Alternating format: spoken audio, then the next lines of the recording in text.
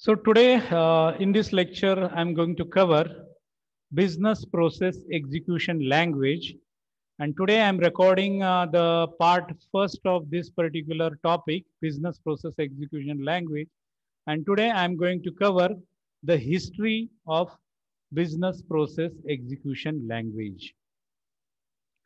Generally, this business process execution language is used in orchestration phase, and this orchestration phase is again available. We have already covered the topic called web service design. So in web service design, we know that web service design is divided into 5 different phases, 5 different steps. The first step is compose SOA. Then second step, designing entity-centric business service. Third step, designing application services. Fourth step, designing task-centric business service. And the last step is designing business process. Out of these 5 different phases, the business process execution language is used at the time of phase number 5, design business process. So at the time of designing business process execution logic is used. This particular language is used for choreographing the web services. So web service choreography is again managed, or that code is written with the help of web service business process execution language. So let us see some history of business process execution language. So today I am just covering the history part, and in my next lecture I am covering the different tags used in business process execution language. So business process execution language is similar to HTML language. So similar to HTML, here also the tags are again used. So that tags are again I am covering in my next lecture in part 2 video. So today I am recording the part 1 video. So let us start the history regarding business process execution language. So before we can designing the orchestration layer, so orchestration layer is again designed in the step number 5, designing business process. So before we design the orchestration layer, we need to acquire the good understanding. So you should know the understanding of business process execution language, because this language is used in case of writing the orchestration layer. In orchestration layer, we are writing the logic for this orchestration layer, and orchestration layer controls the web service operation. One web service perform multiple operations, and these operations are again managed with the help of orchestration layer, and this orchestration layer logic is written with the help of business process execution language. So this business process execution language is used to demonstrate how process language, process logic can be described as a part of concrete definition of definition, and that can be implemented and executed via orchestration engine. So with the help of orchestration engine, with the help of orchestration layer, the web service operations are again controlled. And for that you require process logic, and to write the process logic, the developer use business process execution language. So here I am showing you a common web service business process execution language process definition structure. Different tags are again used for describing the business process execution language. And these tags are process start, process end, partner link start, partner link tab end, variable tag start, variable tag end. If the fault or error occurs, then for that, to control that, fault handler start, fault handler ends. Again, here we are using the sequence tag. And in sequence tag, we are using three different sub tags. So receive, invoke, and reply. So receive, invoke, and reply.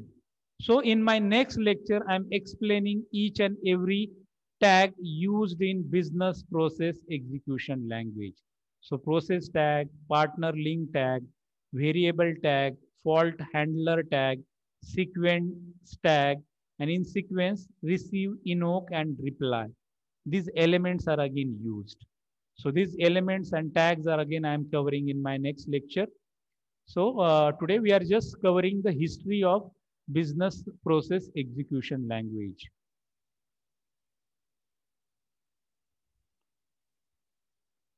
Although you likely will be using the process modeling tool.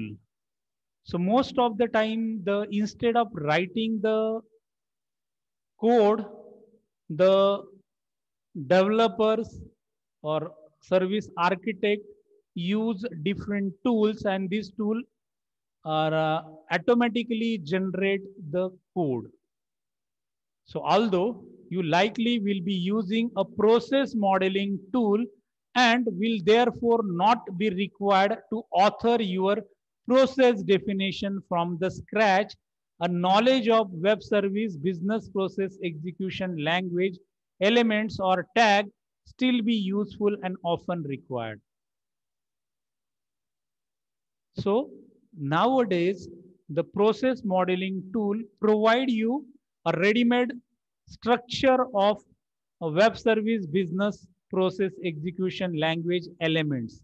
But if you know the knowledge, if you are having the knowledge of web service business process execution language elements, still it is useful and oftenly required by the developer. So this business process execution language modeling tool frequently make the references to these elements. So these tools includes the elements provided by business process execution language. That element we have already seen. Process tag start, process element start, process end. Partner link tag element start, element end. Variable start, variable end. Fault handler start, fault handler end. Sequence start, sequence end. So web service business process execution language modeling the tool frequently make the references of these elements and construct while writing the or refining the processes, web services or the source code. So this particular language is required to dig into the source code they produce to make further refinement. So before we get into the details of business process execution language and language elements, first in this particular video, I'm briefly discussing how this specification came to be, the history related with business process execution language. So here I have used one word, business process execution language. 4 is represented for web services. So initially, the name of business process execution language was business process execution language FOR for web services, and that for FOR represented by the number 4. Therefore, the short form of business process execution language for web service is written like this: business BPEL 4 WS was first conceived in July 2002. So this business process execution language for web service is first conceived in July 2002 with the release of version number 1 specification, and this particular language is released, that version number 1 is released jointly by three different organizations, and these three different organizations are again the giants: IBM, Microsoft, and BEA. So initially these three different organizations, they came together and they published the first version of business process execution language for web services in the month July 2002. Then some modifications are again made. So this document is proposed an orchestration language inspired by the previous variation, such as, so IBM is again using his own language. So IBM using IBM Web Service Flow language, and Microsoft uses Microsoft X language specification to write the orchestration code. So to write the orchestration code, they use